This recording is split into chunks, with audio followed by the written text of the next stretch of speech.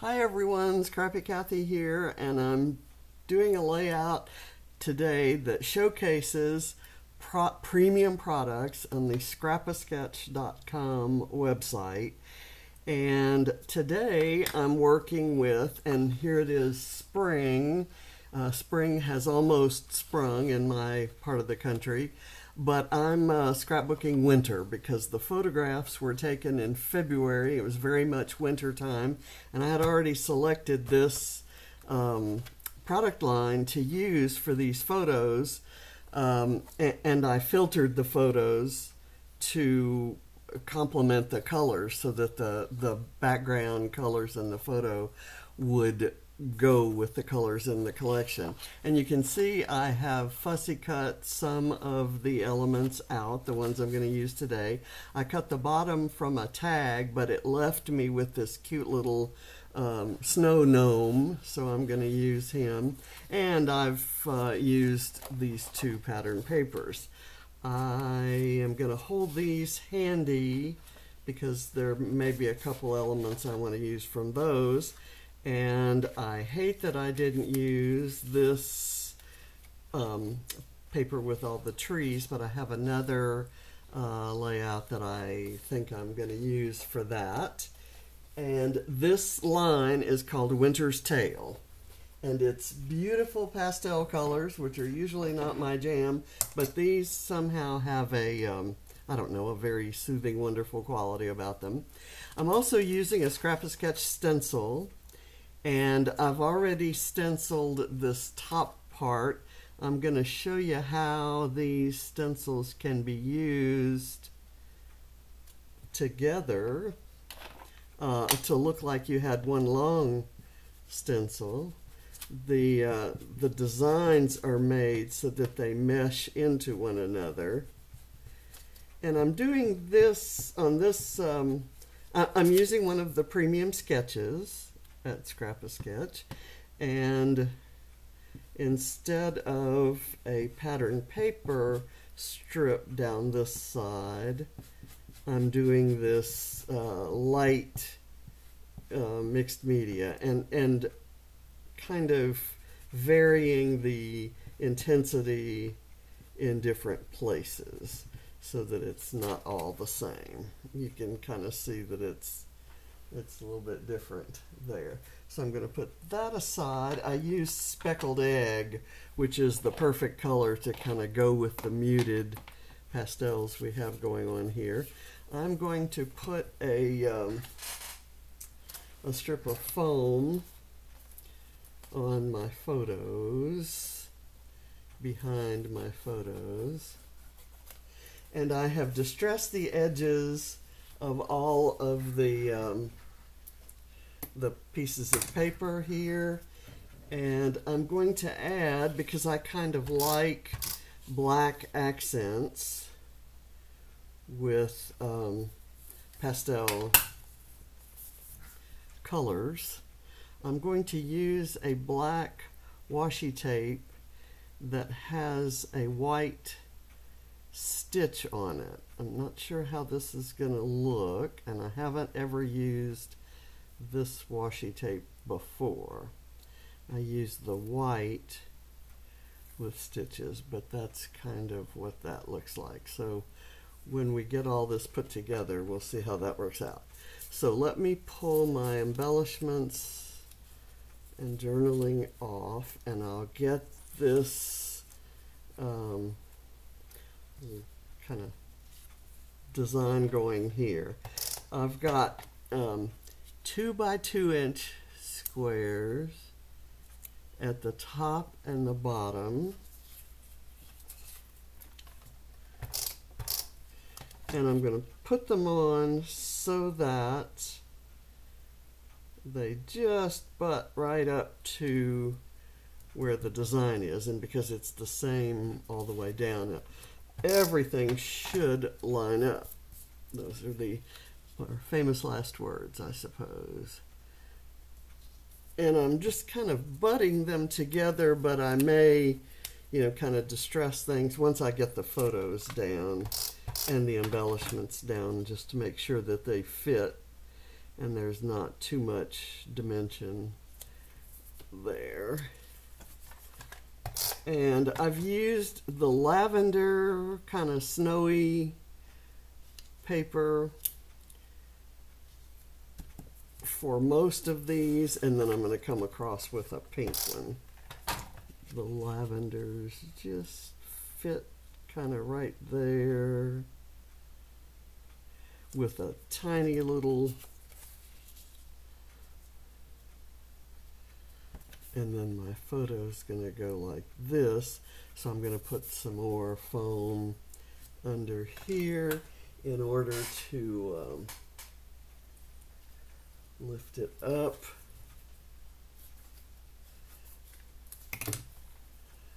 To match the thickness that's created by that paper. So let me do this. That should work. Okay, let me get this down.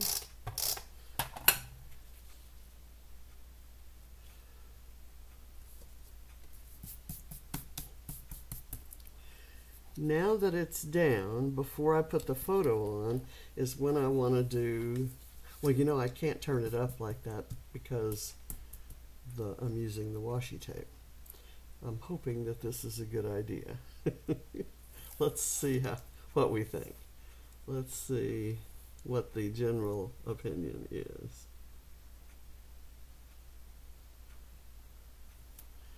It looks like I sewed down a black strip of cloth or a ribbon or something, right?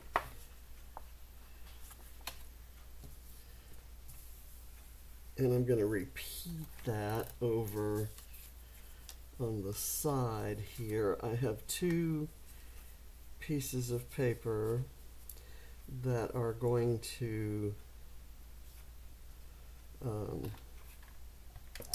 be fused together and get put down over along the side here. Let me space it properly. I've got paper crumbs everywhere. Let's see if that works. Okay, and you can't even see where it joined together there. Okay, and let's do another washi tape strip.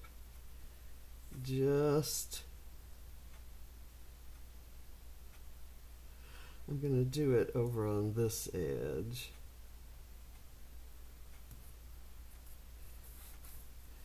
And I'm going to snip it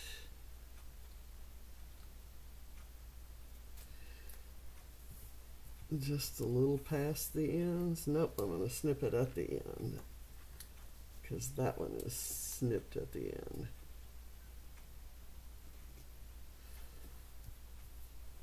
Okay, and I don't care that that one has a little angle to it. There's a fair amount of you know, black or really dark blue in here so that that black doesn't look out of place. That's my story and I'm sticking to it. So I'm going to go here. And you could use a horizontal photo, just anything that you wanted. Now, this is the top part of the tag that had the little gnome, and I'm going to place it. Oops, there goes my washi tape roll. I'd better get it off the floor or it'll end up getting swept up and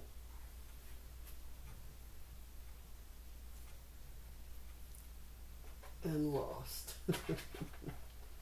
Okay, there. All right, that is on there. My journaling, I thought I'd like to kind of highlight it. I'm actually going to move my photo up a bit because I want this one, this paper strip right there to kind of frame that. Although I have these little banner pieces. Let me distress them to kind of match everything else. And let me see if I can do something that will, let's say we put this down here.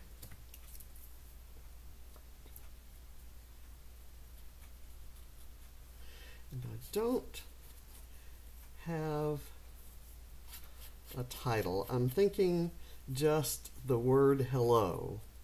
And so I'm going to go on a hunt for, through all my titles, for something that says hello in black. Okay, so I can do this kind of behind it and this in front of it. That really highlights it a lot. So let me put that down right there. And I'll distress this, and it's photo paper, so it'll distress nicely.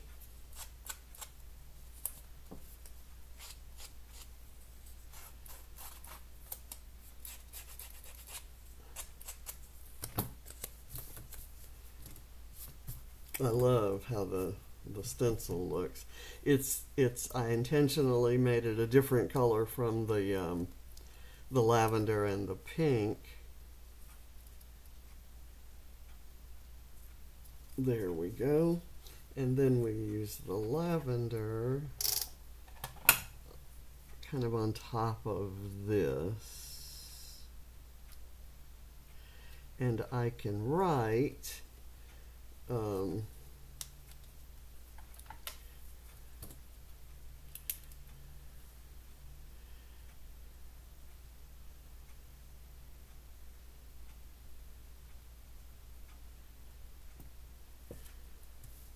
the date on there. Okay, now let's do some embellishing.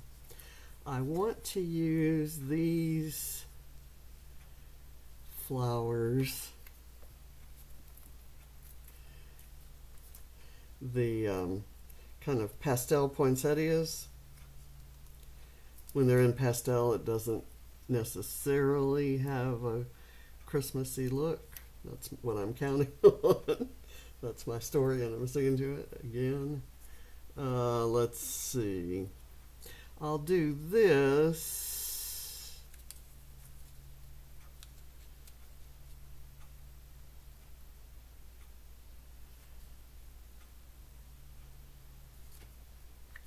And then I want to put the 2 cups of coffee or hot chocolate together because they're kind of something you might do with the cookies that you buy at Ava's cookie shop.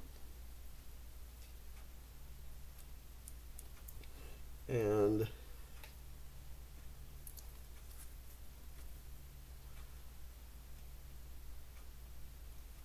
I'm going to put this one on foam, and I'll kind of overlap the other one, or maybe underlap it. I'm going to kind of scooch that in there.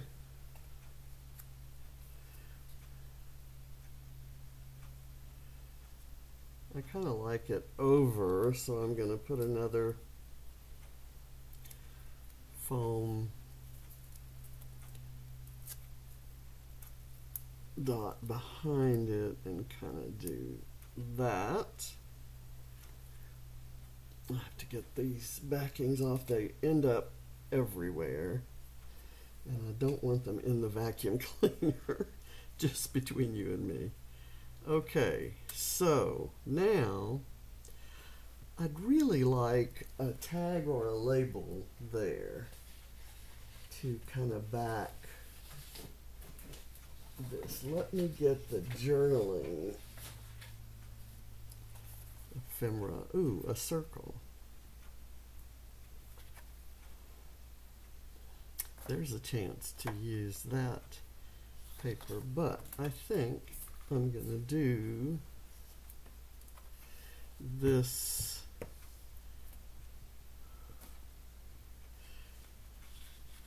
that color. I'm going to go with the gray. And I probably should cut this out with my trimmer to make sure that the lines are straight, but I'm going to distress the edges so you won't be able to tell whether they were straight or not. That's my story on anytime I fussy cut something that's supposed to be straight, you'll notice that it ends up distressed on my page.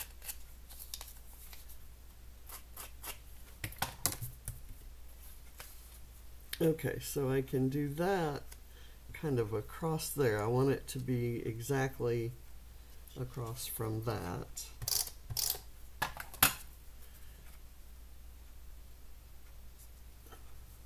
And it's the same 2-inch height, so it works out perfectly. I'm going to put this little guy down.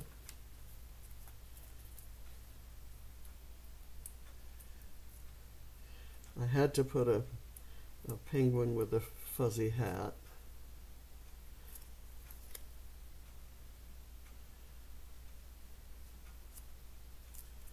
And if you add flowers to it, it doesn't look like a holiday layout, right?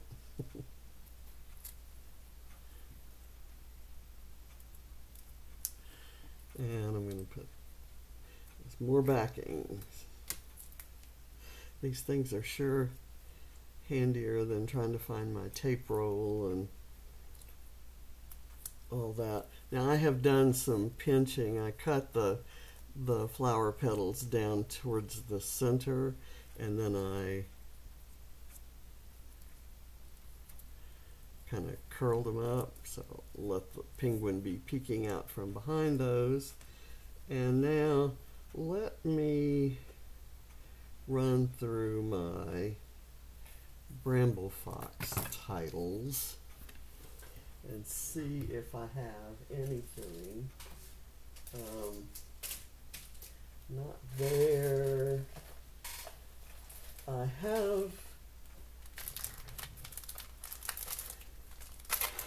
a wintry title. This one says, I'm going to just use the one that says Frosty Days because it's the right color blue,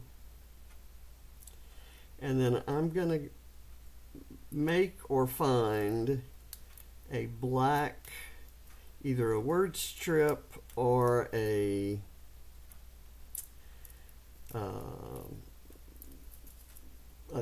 title kind of thing.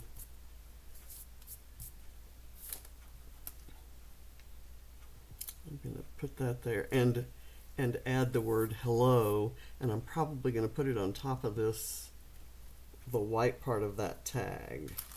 So let me put these back away. I've just reorganized things after Calvin Ball, and I'm happy to say that I at the moment I know where everything is, which is not a usual state of things. And it's important, especially when I'm filming videos, that I be able to reach stuff from my table. So we'll put that there. And then I have these two hearts, which I was thinking of putting down here, just kind of in the field, but I want them on foam, maybe not the dots. Let's go with, and I picked the blue that matches that blue background, and it also matches the title now, so that's awesome. I'll just put that there, and this one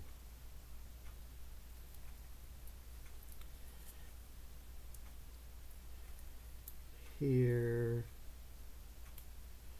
and we've got our overlapping hearts, and all I need is to find the word hello, and if I don't find it, I've got little tiny alphas that I can put it on there with, but I would like for that to have a black accent, either a black background with white hello on it, or a thick black printing. So that's the only thing I'm gonna look for, and I thank you for watching, and I invite you to check out scrapasketch.com, and if you use my code ScrappyCathy10 all together, you will get a 10% discount on stencils and printables, and you can check the amazing price that Lisa has on the premium sketches, the premium sketch subscription. So that is certainly worth looking into. It's very reasonably priced, and what you get is just amazing. It's what you get is a good bit of inspiration that'll kind of get you off dead center or out of any scrapping doldrums you might be in. They're beautiful sketches. So thank you for watching, and yes, Scrappy Cathy made a pastel page, so yay. Thank you, Lisa, for these gorgeous supplies, and I'm so happy to be here. Bye. See you next time.